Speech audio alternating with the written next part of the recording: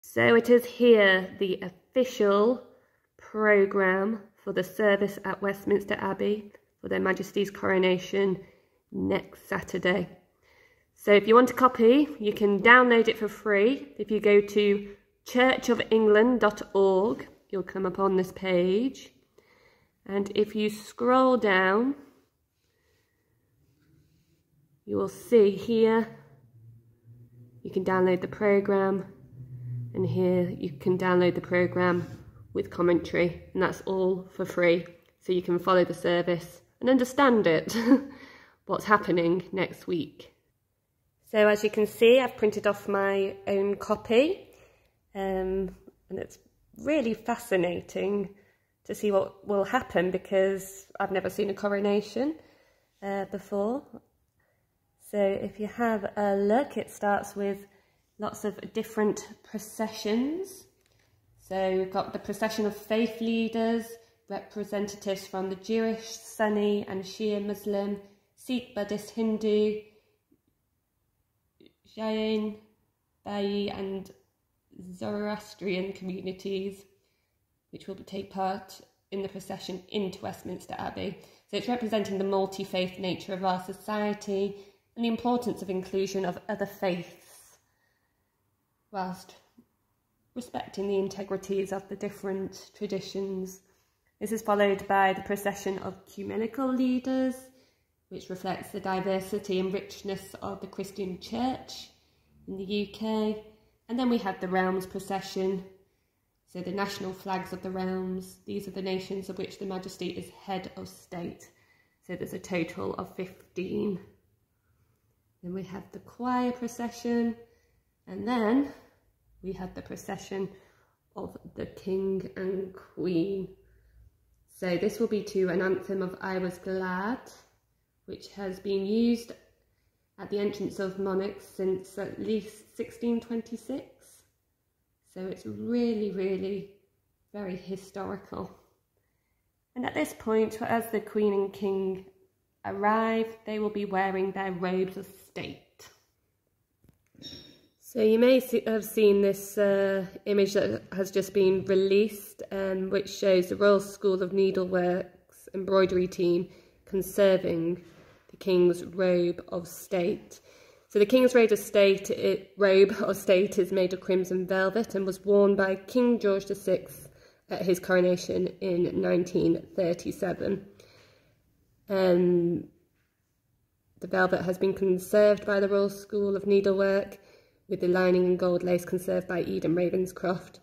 Now the Queen Consort, Her Majesty, will be wearing the robe originally made for Queen Elizabeth II in 1953.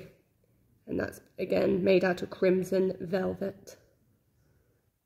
So there is then a greeting of the King, and there has been a new inclusion where the King replies, and this marks the tone of the service, so showing that the magnificence and beauty of the processions and costumes is a great celebration of tradition and joy, but behind the pageantry lies another message, which the words and ceremonies to come will demonstrate, so that our King commits himself through prayers and oaths to follow the Lord he serves in a life of loving service in his role as monarch.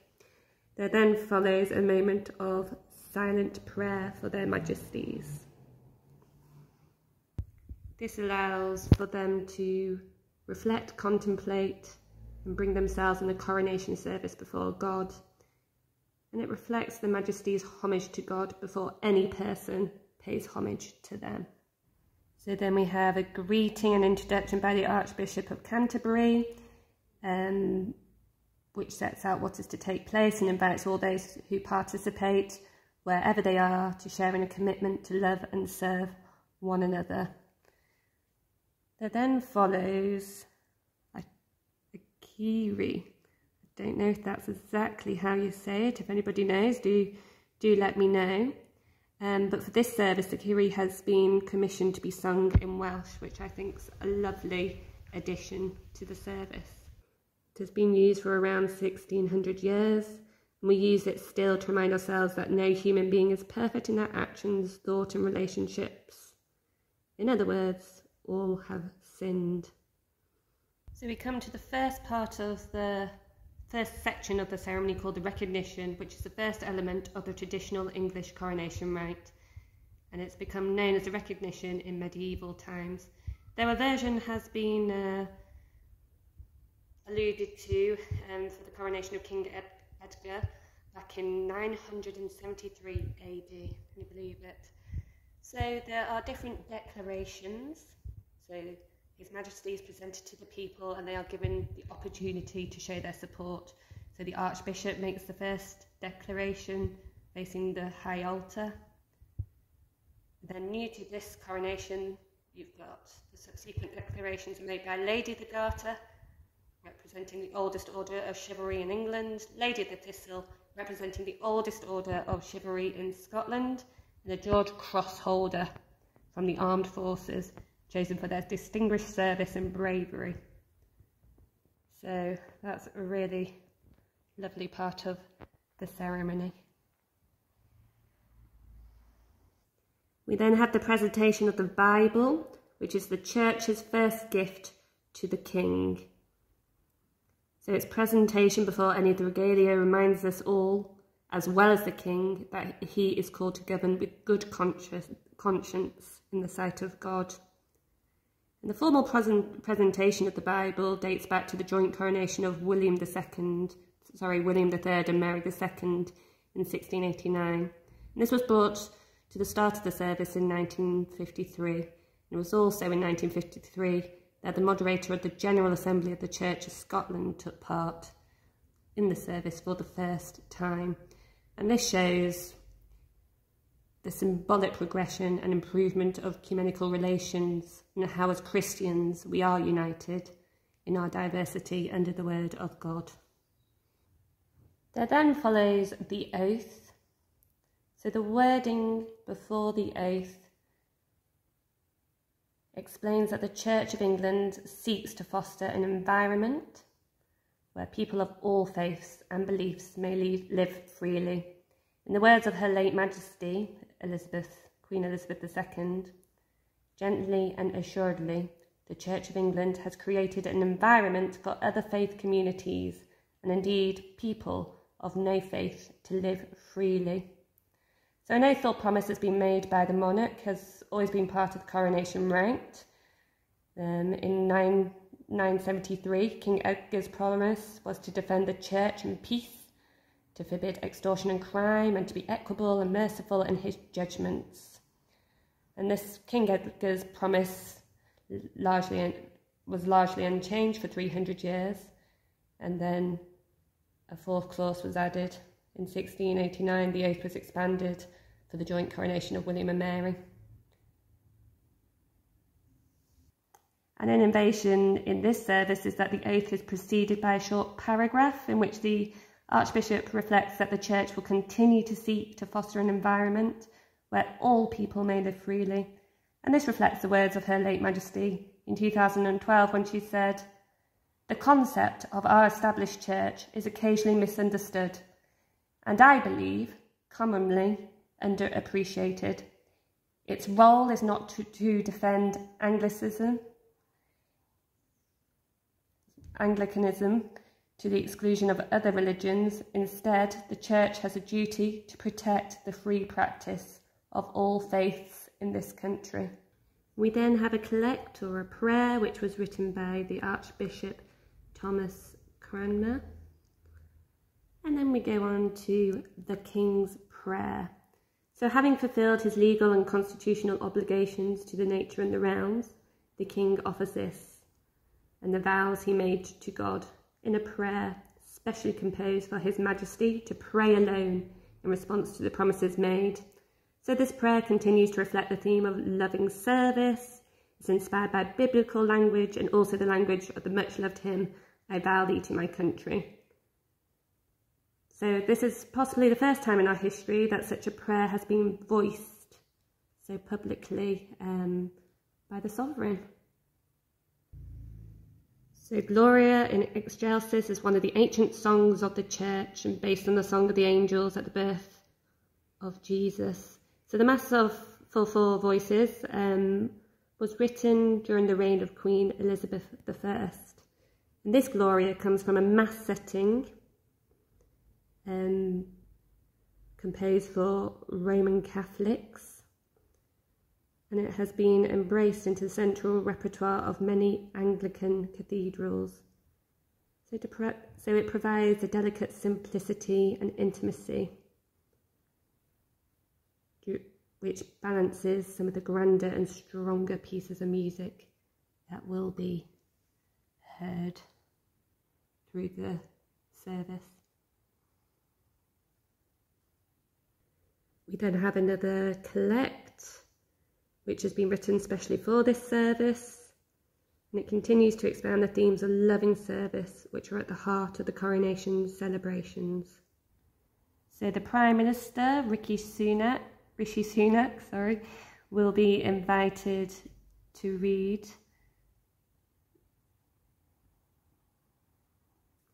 the epistle.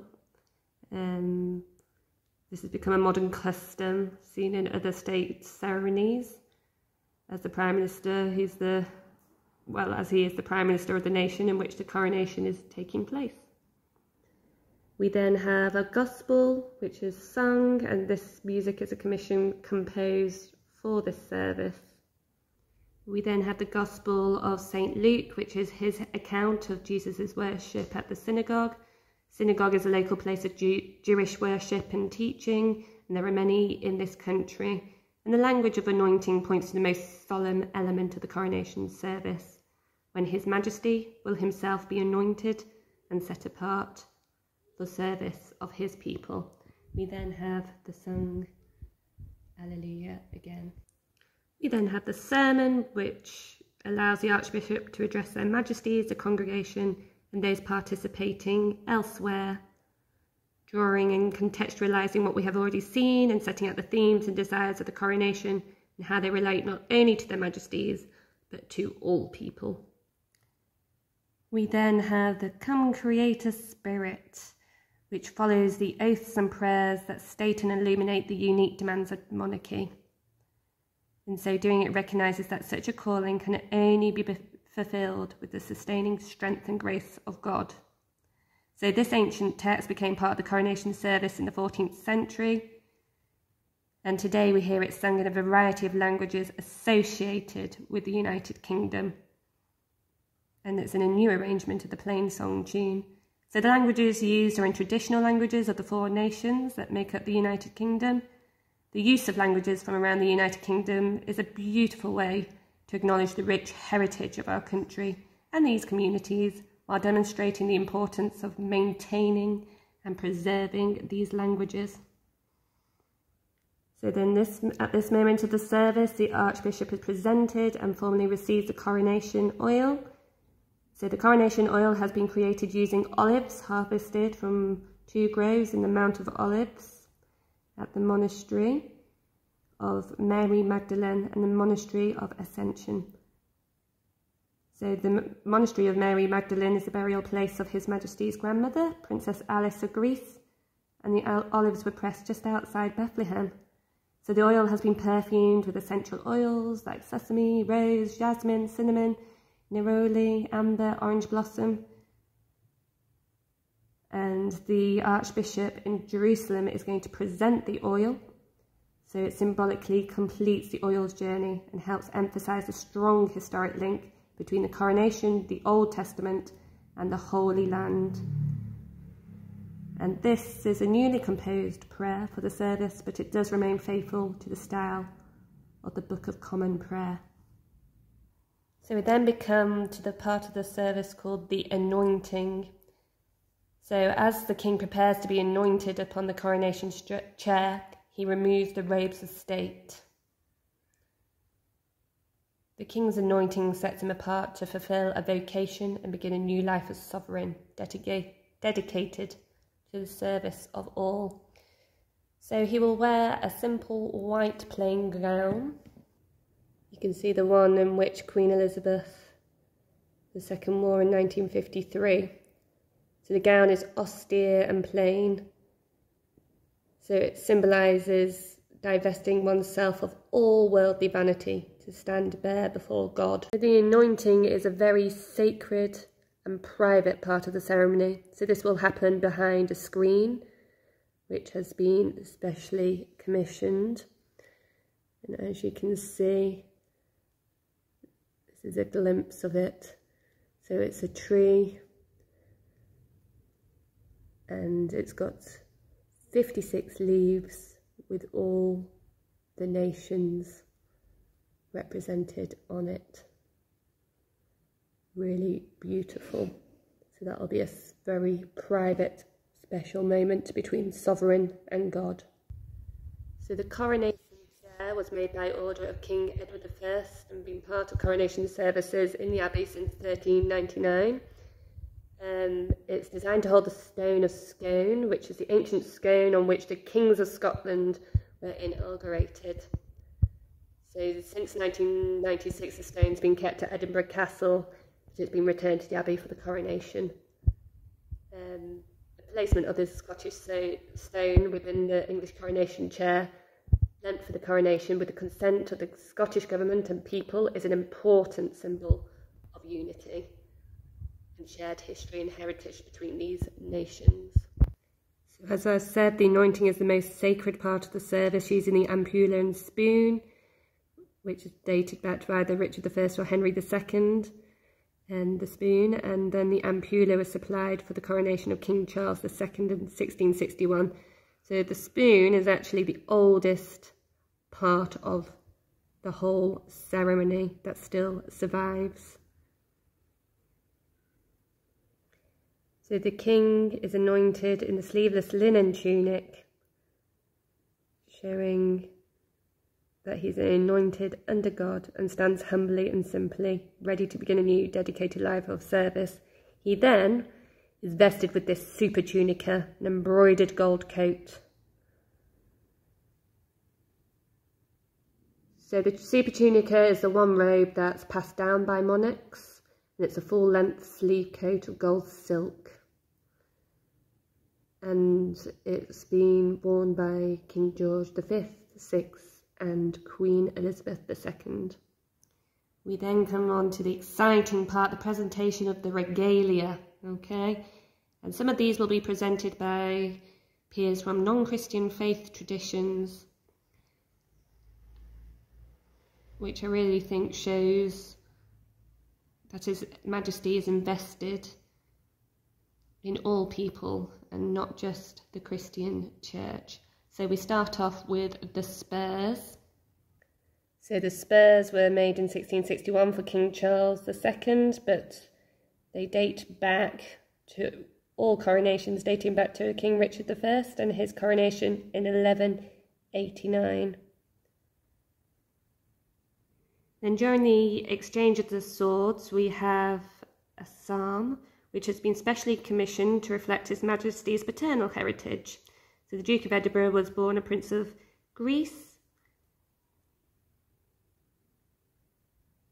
And so the Greek choir were invited to remind His Majesty of his father's influence and dedicated service to the late Queen. I think that's a really nice touch. And then we come on to the jewelled sword being presented. So this will be the first time that the sword will be carried and presented by a woman. The jewelled sword was made in 1820, has a steel blade, mounted in gold and set with jewels, which form a rose, a thistle, a shamrock, oak leaves, acorns and lion's heads. And it was first used for the coronation of George IV. So the jewelled sword is a visual representation of the meaning and symbolism of the other swords on display.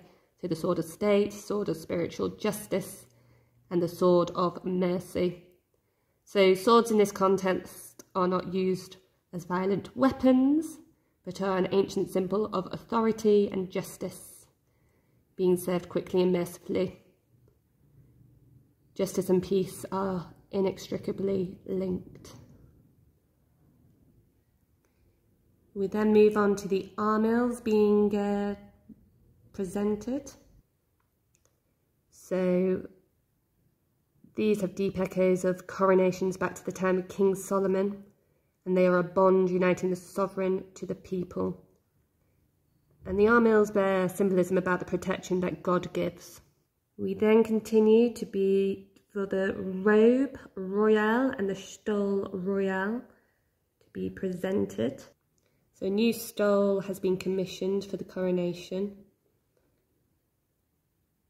And the Robe Royale is embroidered with nation symbols and imperial eagles crafted in silver thread.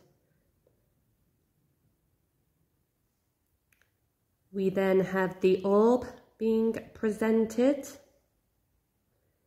So the orb is a representation of the sovereign's power and symbolising the world under the cross of Christ. So it's made in the 17th century and divided into 3 sections with bands of jewels for each of the 3 continents thought to exist at that period of time. The sovereign's ring will then be the next thing to be presented to His Majesty.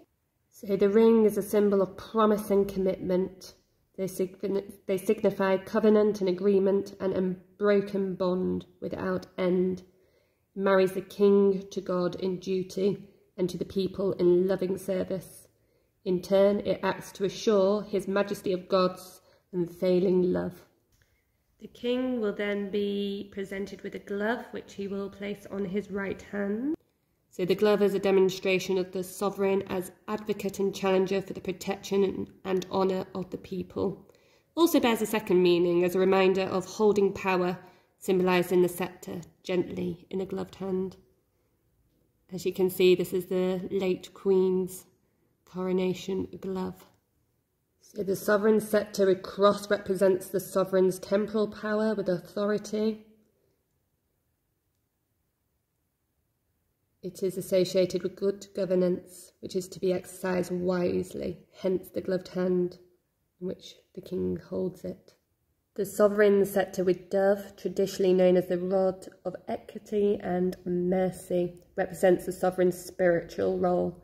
The enamelled dove with outspread wings representing the Holy Spirit and the monarch's pastoral care for the people. We then get to a very exciting part, the crowning. So St. Edward's crown was made for the coronation of Charles II in 1661, because the previous one was melted down. It's made of solid gold set with precious stones. And though it's valuable beyond earthly price, it nevertheless is surmounted with a cross, a reminder that Jesus gave his life for us. So the crown signifies more than kingly dignity, but also costly sacrifice, the sacrifice of love. And it's a visible symbol of one who has been anointed before God for this purpose and this service to the nation.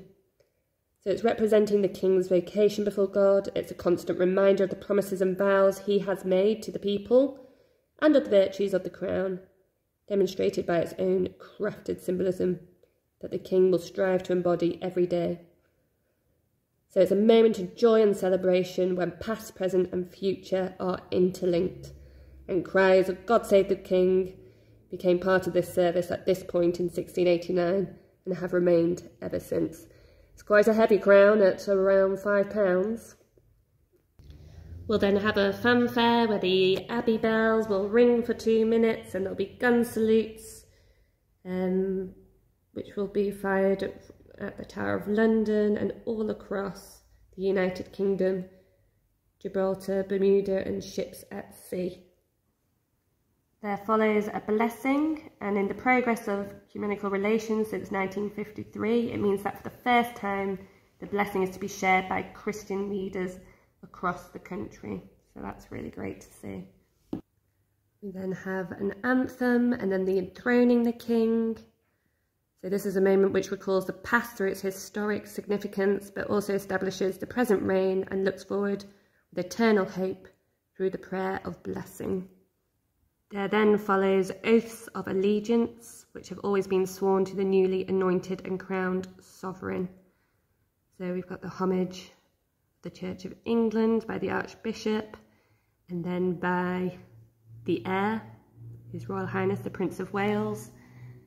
And then we'll have the homage of the people, which is a newly created for this coronation.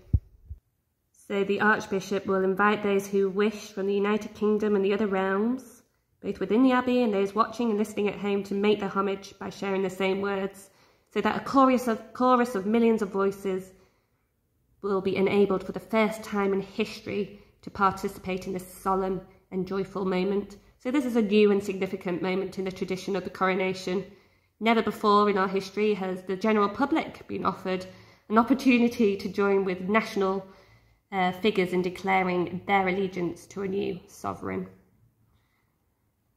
We then carry on to an anthem, which was written for the coronation of King George V. And then we move on to the coronation of the Queen.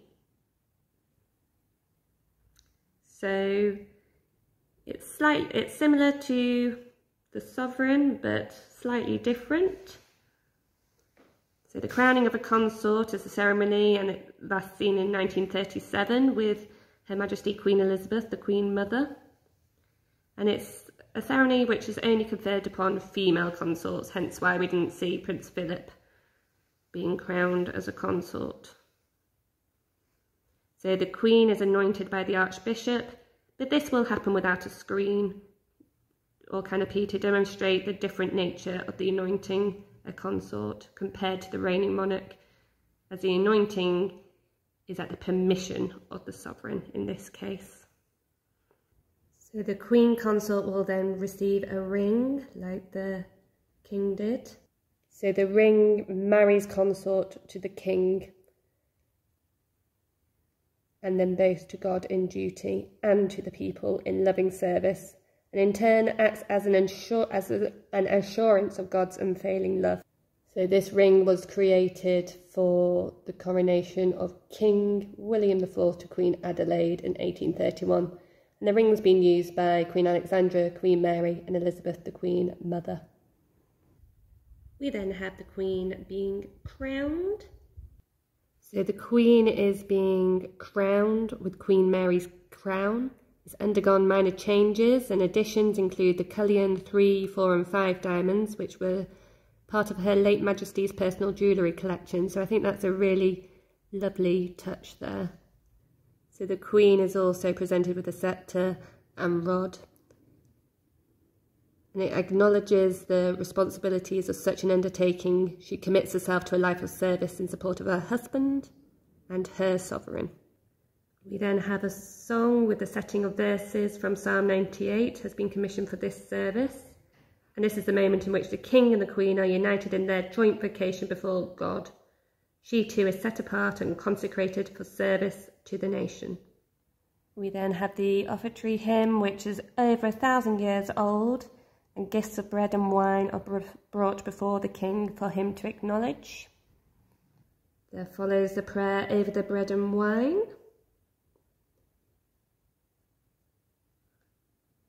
And this is followed by the Eucharistic prayer. And then this is followed again by Sanctus, and then another Eucharistic prayer continues. The Archbishop will then invite everybody to say the Lord's Prayer, and then we have the Holy Communion. Then we continue to a prayer following the communion.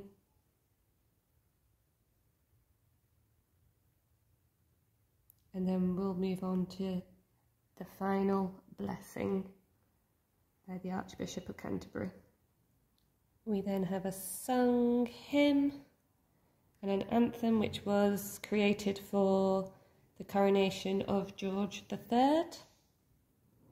We then have the final hymn of the church, which dates from the 4th century and has always been a part of the coronation rite. So during this part, their Majesties will move into St Edward's Chapel, and there they will be vested in the robes of estate, not to be confused with the robes of state that they arrived in, and His Majesty exchanges the St Edward's crown for the Imperial crown. So King Charles will wear the robe that George VI did for his 1937 coronation, and the Queen Consort has a new robe of estate, which has been designed and hand embroidered by the Royal School of Needlework, which you can see here. So the train design is drawing on themes of nature and the environment and features the national emblems of the United Kingdom. So it's the first time insects including bees and a beetle feature on the coronation robe, drawing on the themes of nature and the environment, which reflects their Majesty's affection for the natural world. Also, there are a number of plants featured in the robe, all chosen for their personal associations. So you've got Lily of the Valley, which featured in Her Majesty's wedding bouquet and was her favourite flower. Myrtle, which represents hope. Delphinium, one of the King's favourite flowers, and the birth flower of July, which is the birth month of the Queen Consort. And you've also got Lady's Mantle, which symbolises love and comfort. Maidenhair Fern, which symbolises purity, and cornflowers, which represent love and tenderness. The cornflower also helps to attract and encourage wildlife, such as bees and butterflies. So I think that's a really beautiful symbolism on the new Queen Consort's Robe of State. So here is the Imperial State crown, which replaces St. Edward's crown and dates back to the 15th century, when English monarchs chose a crown design closed by arches to demonstrate that England, and now the United Kingdom, was not subject to any other earthly power. So this particular crown was made for the coronation of King George VI in 1937, but is closely based on a crown designed for Queen Victoria's coronation. We then have the national anthem, God Save Our Gracious King. Still getting used to saying King. And that's been our national anthem for more than 250 years. God Save the King is both anthem and prayer, invoking God to spare and protect the sovereign to ensure good governance. And the phrase is much older than the song, appearing, for instance, several times in the King James Bible. We then have the King's outward procession, and then finally we have the greeting of faith leaders and representatives. So this is an unprecedented gesture consolidating the significance of the religious diversity of the realms. So the sovereign will take his final moments to receive greetings from the leaders and representatives from major non-Christian faith traditions, which I think is really, really important these days. So in a spoken greeting, these faith leaders and representatives speak with their own voices as communities, but deliver the greeting in unison as a community of faiths, united in the service of others and in thanksgiving of His Majesty's example this day and every day of his reign. So I think that's really a lovely way to finish this service. So from there, their Majesties will be part of the coronation procession back up Whitehall, back up the Mall to Buckingham Palace for the balcony scene. In a change from tradition, their Majesties will be using the Diamond State Coach, Diamond Jubilee State Coach, which was commissioned for the Queen's Diamond Jubilee, on the way to Westminster Abbey. And on their way back, they'll be using the traditional Gold State Coach, which was first used by King George III in 1760. Apparently, it's extremely uncomfortable. And then this will conclude with a Flypast. So the working members of the royal family will be on the balcony, and there will be the Flypast. I believe that's going to be about 2:30, with the coronation ceremony starting at 11 AM. And I think that'll be quite a sight to behold. Very exciting now.